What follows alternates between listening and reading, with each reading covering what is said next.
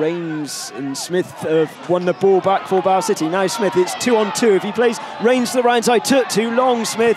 He still managed to get it clear though. Cooke is onside. Cooke is clean through. Cooke, is he fouled? He is fouled. It was Will King who came through the back of him. He could be in trouble as well. Cooke looked to pull the trigger. A card came out. I didn't see which colour it was, which is I thought the opportunity was being lost, and a ricochet did fall nicely for City. I think it's a yellow card for King. I wouldn't want to see someone sent off for that, because everybody was trying to go for the ball and everything.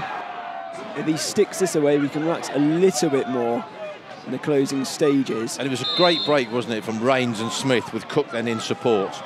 And between the three of them, they ended up getting this penalty. Let's see what happens with it.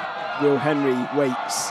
Cody Cooke steps up, scores perfectly inside the goalkeeper's right post. Cody Cooke is lethal from the spot. He's lethal, full stop.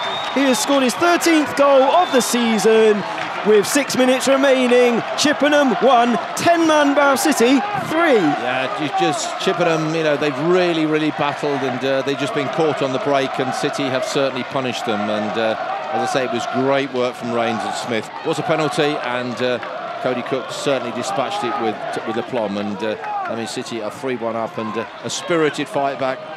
That one that was blocked, we thought was going to be a goal a few minutes ago from Chippenham, and City have responded, and a lucky ricochet that led to the penalty eventually. But I think overall it's they will deserve to win this game. But boy, has it been a challenge and a fight for them at times.